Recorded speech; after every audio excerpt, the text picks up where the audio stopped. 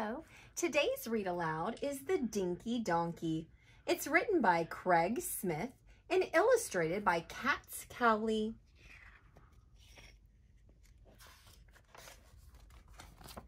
The Dinky Donkey. Wonky Donkey had a child. It was a little girl. Hee-haw!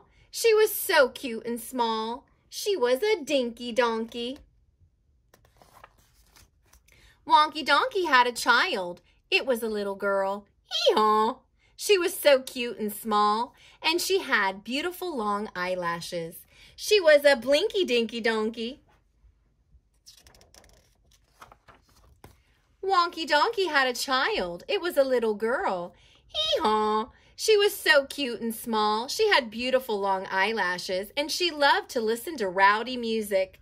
She was a punky blinky dinky donkey. Wonky Donkey had a child. It was a little girl. Hee-haw! She was so cute and small. She had beautiful long eyelashes. She loved to listen to rowdy music, and she painted her hooves bright pink.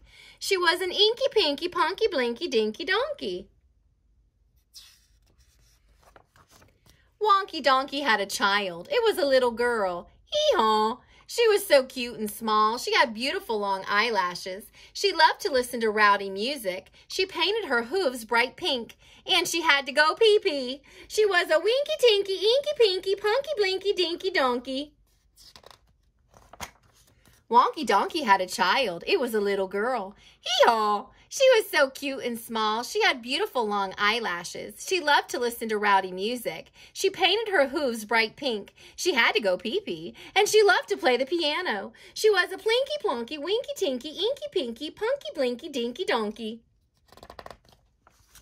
Wonky Donkey had a child. It was a little girl. Hee-haw! She was so cute and small. She had beautiful long eyelashes. She loved to listen to rowdy music. She painted her hooves bright pink. She had to go pee-pee, and she loved to play the piano. And she wore wild sunglasses. She was a funky plinky plonky, winky tinky, inky pinky, punky blinky dinky donkey.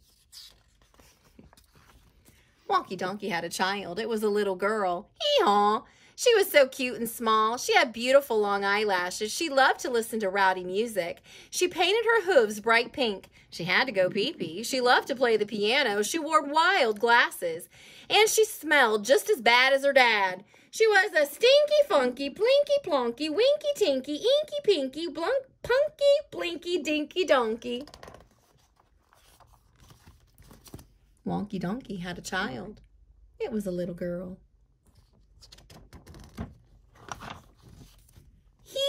Hee-haw. I hope you enjoyed this book as much as I did. I want you to think about, what did the author do? What's the role of the author? What's the author's job in this story? What's the illustrator's job in this story? Can you draw your favorite part of the story and show me that picture when you're done? And maybe there were some words in there you didn't know what they mean. Could you go back and rewind it and listen again and see if you can use the illustrations or maybe the words around it to discover what those words mean? I can't wait to hear from you. Here's a big hug from me to you. I'll see you next time. Bye-bye.